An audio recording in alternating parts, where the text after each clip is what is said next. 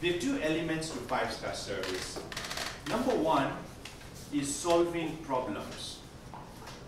Solving problems for our clients, which can be beyond what they are there for. It could be what they are there for, but it could go beyond what they are there for.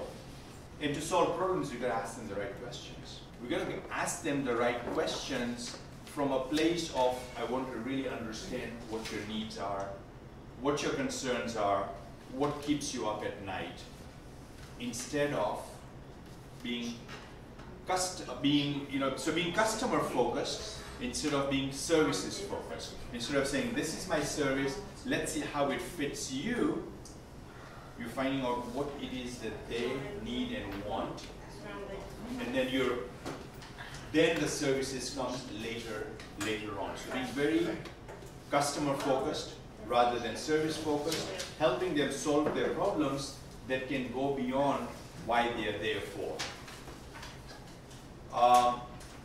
Couple of situations that happen when I'm meeting with 1040 clients. These guys are paying just a few $100s for a 1040 return. One client is paying PMI mortgage.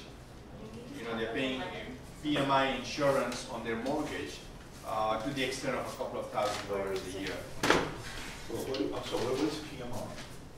What does PMI stand for? Something mortgage insurance. So when you So I thought it was a vernacular, an acronym for not the name of a company. I'm sorry. So when your equity, when your equity in the home is less than 20%, you've got to pay. You're paying PMI, and so this is taking the time to meet with a client, to hear them, and this is just one example I'm giving. You guys probably do this in various different ways. So I don't want it to be self-serving in any way. But it's an example of where you take the time to hear, to understand their situation. You have a conversation with a client, and you see what is it that they need, what is it that's challenging from them. So solving problems. Second thing is being responsive in communication. So we're talking about 5-star service, two elements, solving problems, number one, and second is responsiveness to communication. So there's a rule that we follow in my office, and I teach others as well, which is 3 things in terms of communication. Acknowledge, resolve, and update. Acknowledge, resolve, and update. And we were sitting in a company meeting a couple of years back, or a year back, and it was Marianne who said, this is the simple rule we should follow in our office. You get an email or a phone call, acknowledge it within an hour, 2 hours. Why? Because you're competing with Amazon that acknowledges it within a minute, within a few seconds. So if you acknowledge it the next day, game lost. So you can have the best solution, and you can be the smartest person in the room, but you've lost what? Credibility. You've lost serious credibility. You can come up with the best solution, but the client's like, I don't know about this guy or this gal, right? So acknowledge, when you get an email, a phone call, within an hour, a couple of hours, you've got to. And acknowledge is, you don't have a solution to the problem. You don't have an answer. You're saying, hey, got it.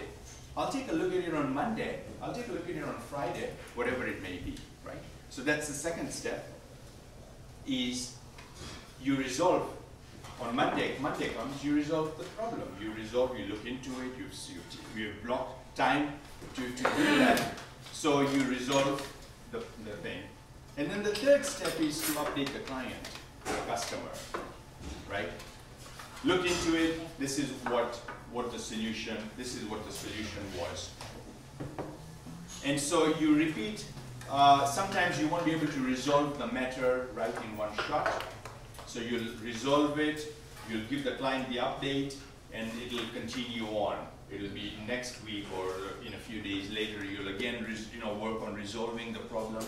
You'll again update the customer, the client, the patient, right? And that's kind of what you're going through that process in terms of acknowledge, resolve, and update. So 2 elements there in terms of 5-star service, the way I see it. Number 1 was solve the customer's problem. beyond what they're there for. And the way to solve their problem is to become very customer focused. Very customer focused, and make it all about them and what their goals are, what their challenges are, what do they want. And when you do that, then you will create solutions, you will create value, you will differentiate yourself from the rest. And then the second thing is responsiveness and communication. All right, good. If you want to see places for improvement in your business from a 5-star service, and I think we all should be looking for that because we're not all there. It's a journey. We're never at 10. We're always working towards 10. The day we think we are at a 10 is game lost, right? So we're working towards 10. So if you're looking for improvement, ways to improve, look at your company from the customer's eyes. From the customer's eyes, how do they view your product, your services, your company? And survey them. Ask them, hey, how was this experience for you? What could have been improved? And when we get feedback, this is not the time to come back to them and say, you know what, that's not how it is. It's not the time to argue about it. It's the time to receive that information welcomingly, and thank them, and then come back to them if there is something there in terms of